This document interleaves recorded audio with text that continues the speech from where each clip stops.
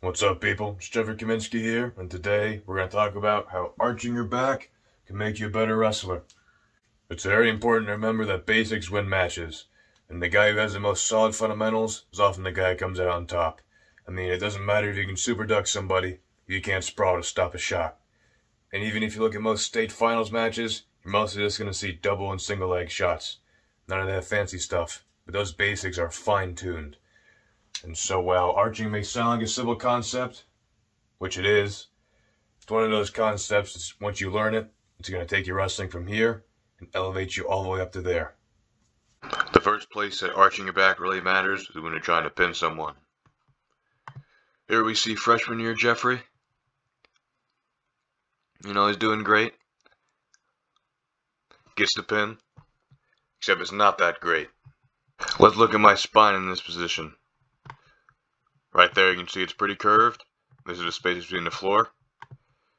This wrestler has all of this space right here to bridge.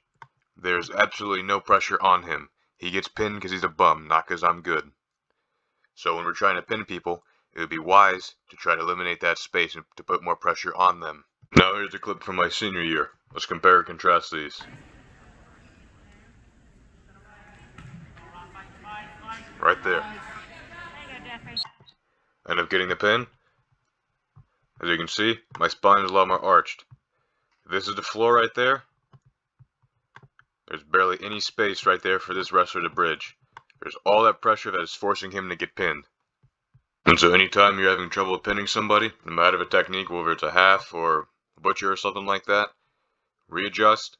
Once you get in a good position, that's when you can start arching up and put all that pressure onto the guy and convince him to pin himself. As we clearly saw, arching your back on a pin is an easy way to eliminate that space and make it easier to pin the guy. It's a simple fix if you're not doing it already. It's easy to integrate into your training. But eliminating space is not the only use of an arch. When we take a look all the way back to ancient Rome, we can see that these structures are still around today because an arch is an incredibly strong structure which can support a lot of weight, which is exactly why we can apply this concept to our shots as well. We come back to freshman year Jeffrey once again to be in pure awe of his technical prowess on this beautiful shot right here. Yeah, no. Right now I'm not in any position to lift this guy up or finish this shot. Instead, if I had my hips right there and I was in a better position, I'd be able to effectively lift this guy up and finish the shot. It's just like as you're about to try to lift something heavy. The bar is all the way out there, I'm not going to be able to lift it. Same thing is true on a shot.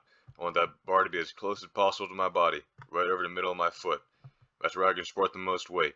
Arching my back will also get my head, back, and hips in line with each other. That is what good wrestling posture is and will keep me in a good position. Now let's take a look at another shot.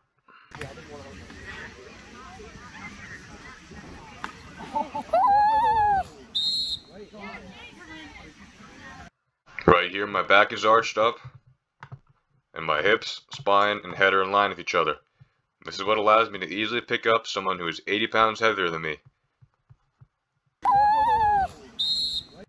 When you're wrestling somebody your own weight class and you have this good posture, good position, it'll be even easier. When it comes to shot defense, getting a really nice arch in your sprawl is going to extend your opponent's arm. It's also going to make it harder for him to knee slide up because there's no space for him to get closer. Even if your opponent takes a really good shot, really arching on that sprawl is going to stop that and make it a lot harder for your opponent to score. This is why things like a swing single are so effective. You basically just bypass all that hip arch. No matter how much he arches that way, it's not really going to affect you. You want to try to find as many ways as possible to get around that arch of his. Finish your shot. Alrighty, so that's most of what you need to know for arching your back in wrestling. Like I said, it's a pretty simple concept, but I didn't learn about this stuff until my 4th year wrestling. I'm sure more of you advanced guys do this stuff naturally, but now that you're made aware of it, you can at least do it more deliberately. And I'll get more wrestling content out here in the next few weeks. We'll come back to lifting every now and then. If you want to subscribe, go ahead, share it with a friend who you think will enjoy this. In the meantime,